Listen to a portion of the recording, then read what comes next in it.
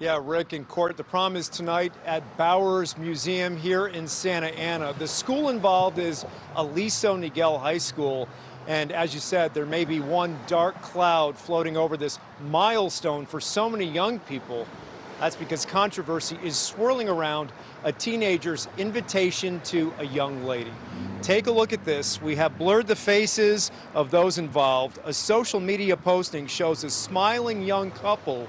The boy holding a banner that reads, quote, "If you went to prom with me, it would take my breath away."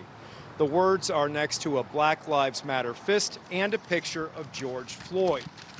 Reaction was swift, and the mother of a biracial daughter who goes to the high school went on social media to blast the invitation and the young man who wrote it. She writes, "It is offensive, appalling, and just plain disrespectful.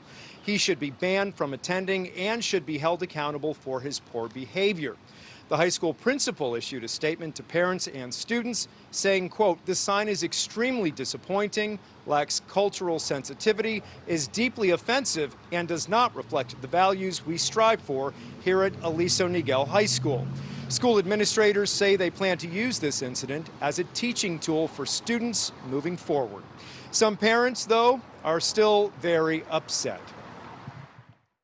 She was distraught at the look on both of their faces. They just looked kind of defeated, which was really crazy because the night before they were so excited about going to prom. And then for that to change was very disheartening. Basically an outrage just because, you know, for him to have that kind of message showing the Black Lives Matter fist and George Floyd on it, it really just hit home because, you know, we're going through so much as a people. And to see that to where you No word on whether the young man involved was banned from attending tonight's prom. We'll have more later on tonight. For now, reporting live in Santa Ana, Chris Wolfe, KTLA 5 News.